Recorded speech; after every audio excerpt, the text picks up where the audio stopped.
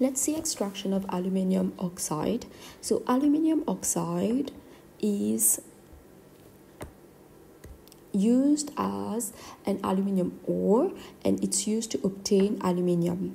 And because aluminium is above carbon in the reactivity series, it cannot be extracted through reduction. So you cannot use like a blast furnace to obtain aluminium. You have to use electrolysis.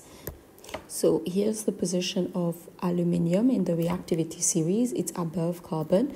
Carbon can be used to reduce these metals, but all these metals, but here aluminium is above carbon, therefore we extract it. All of these are extracted by electrolysis. Now, to obtain aluminium, we use the aluminium ore called bauxite. Bauxite contains aluminium oxide, including impurities, and in order to have pure aluminium oxide, bauxite is going to be purified. The pure aluminium oxide has a melting point of above 2000 degrees Celsius. So it's a very, very high melting point temperature. And in order to keep it in the molten state, we're going to add cryolite to it. Cryolite is going to act as an impurity. It's going to lower the melting point of aluminium oxide so that you don't have so much electrical energy spent in melting it. So we need it to be molten. So in order to melt it, we're going to heat it.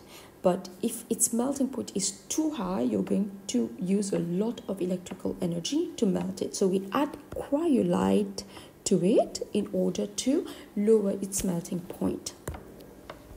So you do not need to be able to draw this electrolytic setup, but you should be able to identify that the anode is over here, like these carbon bars are anode, and then you have the molten aluminium which is going to deposit, and that the box over here, the whole box, is the cathode, and then the aluminium oxide is going to be deposited at the cathode.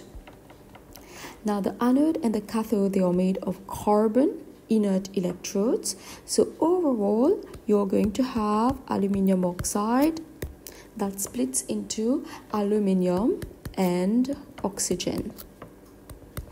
So ions that migrate to the cathode will be the cations, so Al3+, and product at the cathode is going to be molten aluminium.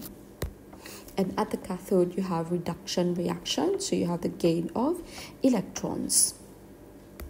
Now at the anode you're going to have oxygen ions that migrate, and the product is going to be oxygen gas. And the half equation at the anode will be an oxidation reaction. So O2 minus, this is going to produce electrons. So this is going to produce oxygen gas. If you balance the equation, 2 oxygen, so I put 2 oxygen, therefore the charge becomes 4 minus, so I need to put 4 electrons. Now, if you look at the carbon anodes, these carbon anodes need to be regularly replaced.